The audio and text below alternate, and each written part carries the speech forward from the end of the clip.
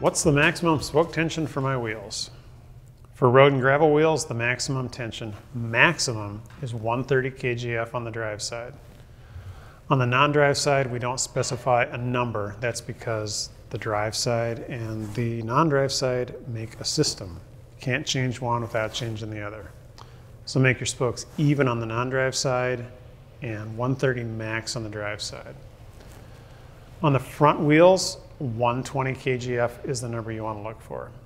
That's 120 kgf on the brake side on a disc brake, or if you're on a rim brake, you have an even wheel, 120 kgf both sides. For fat wheels, the tension should be 95 kgf on the rear drive side or the front brake side. It's really that simple.